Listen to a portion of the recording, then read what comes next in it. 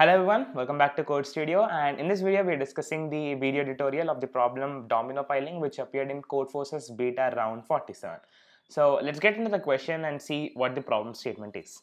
So basically you're given a rectangular board that looks something like this of m cross n squares, and you're given an unlimited number of standard domino pieces which look like these, and you're allowed to rotate the pieces or place it straight ways. You're asked to place as many dominoes as possible so as to meet the following condition. Point number 1, each domino completely casts 2 squares, which is quite obvious. Second, no 2 dominoes overlap, noted.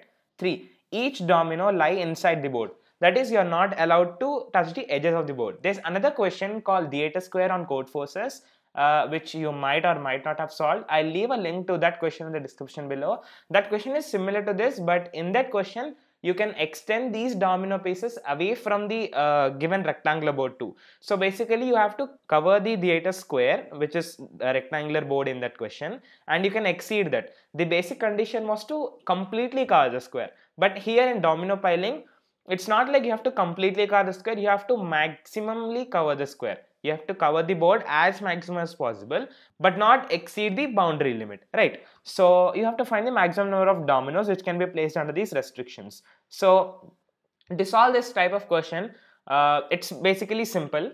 Let's just say the area of each square is 1 unit. Then the area of each domino unit will be 2 units, right? And let's just also say this same square exists in the rectangular board. So the rectangular board area would be n into m, right? Because n is the height and m is the breadth, right?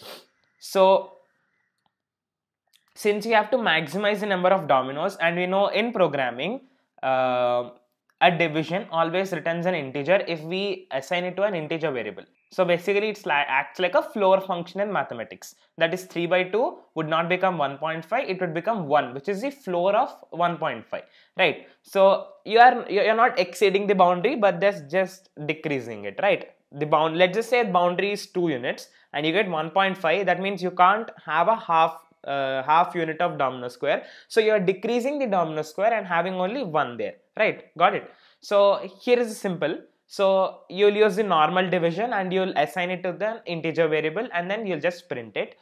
So the area of the rectangular board is n cross m, and area of each domino is 2 units. So let's just say you require k domino units, then you'll have a maximum of k domino units whose area is 2k, which will be fitted in the m cross n board. So the number of dominoes would be m into n by 2 units, which will give the maximum number of dominoes, which is k.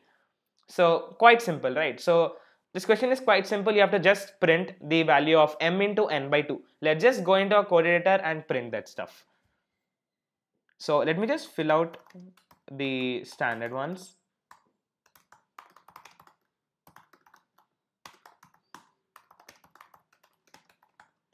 So you'll have n comma n, and then you have to input them into the program, and then you have to just print n into m by 2. That's it. This is as simple as that, right? So let me just compile this and run the test cases. So .a.out, and the 2, 4 is 4. Let me also try for 3, 3. This is also 4, right? So you understand the logic, right? You are basically dividing the area of each domino piece and you are fitting it into the rectangular board. So you are dividing the rectangular board's area divided by the area of each domino square, which gives the maximum number of domino pieces, right? As simple as that. Let's just submit this. Domino piling, done, submit.